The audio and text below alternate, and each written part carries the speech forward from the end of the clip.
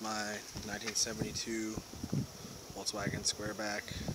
Just doing a video walk around so you get an idea of what everything looks like. Pictures can be deceiving, blah blah blah. Okay. Paint isn't bad on it at all. The hood's got a bunch of scratches in it, but that's just from resting stuff on it. I have the front bumpers for it. I'll show you all the parts I have after I do a walk around of the car. Hood's got some rot. I just primed over where the rust was coming in. Stopped the rust.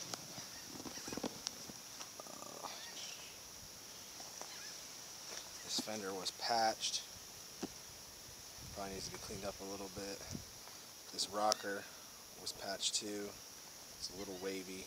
Probably could use a better patch than that, or replacement.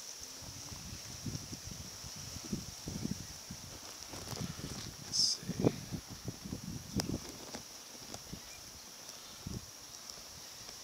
It's a whole walk around here.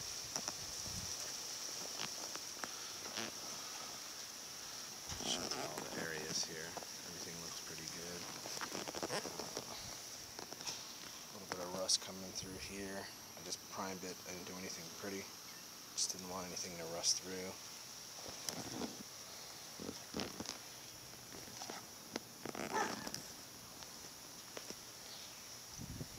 Same thing over here. I got actually a little bit of rust coming through here. Probably needs to be grinded back out, cleaned up a little bit. The rims are dirty, but they are powder coated. Kind of like a bronze green. I was planning on changing the color of the car, so I know it doesn't match. And that's the tread of the tire.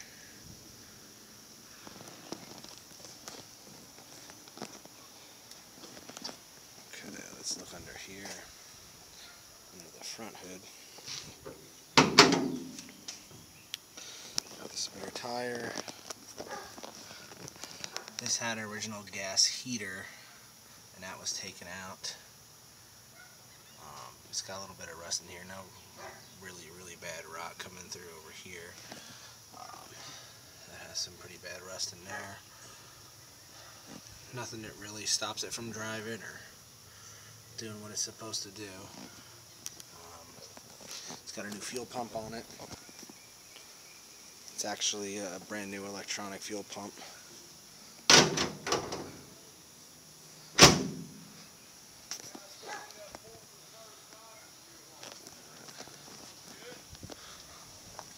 Let's go check out the interior.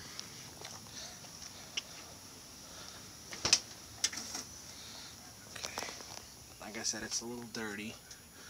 Dash actually is in pretty good shape, except for right by the speaker. Inside the little box there. Shut that. I started just doing some sound deadener in here. Did it on this whole side. I cleaned up all the carpet glue that was on the car. It looked really bad, and I bed linered it first. I only have the passenger side door panel, but it's pretty messed up. You're probably going to need new door panels. I was only able to get the back of this one done here. And then I got the floor all done.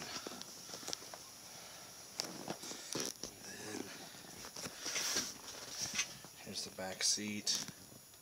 Like I said, I took the carpet out, so anything that was covering it is not there anymore.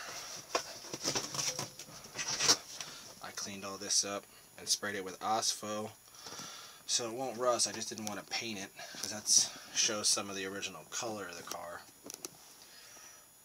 I'll fire the car up in a minute. It hasn't been started in about a week or so. I was on vacation. I'll show you the back here. This carpet from the previous owner about 5 years ago was put in. I took it out and I rhino lined the whole inside here, so this is kind of just laying here. This kind of gives you an idea of the glue that they used. I have tons of pictures of what I did and what it looked like before. I have the carpet pretty tucked in, but you can see it's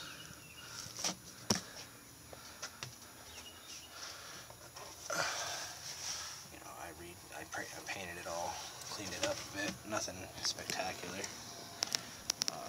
The car was broken into about 4 years ago, and the back speakers were stolen out of it. Never put any new ones in, but it's ready to go. Headliner's falling a little bit in the back corner here. Nothing that, if you get the hinge covers, probably seals it up pretty nice. This side I actually got tons of speaker wire stashed up there. And as for the motor, it's pretty clean.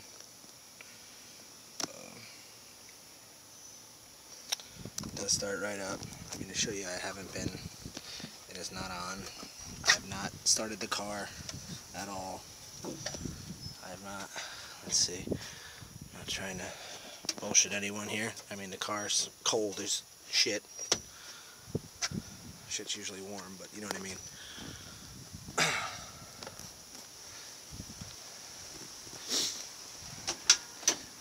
let me turn this battery on here. Like I said,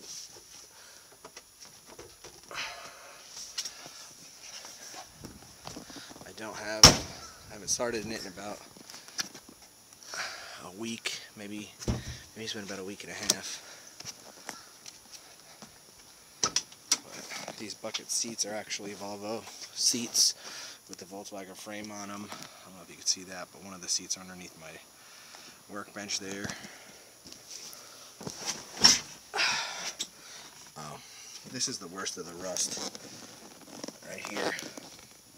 The pan's pretty shot in the corner here and into the heater channel, and it goes obviously outside. For these cars, that's actually that's not bad.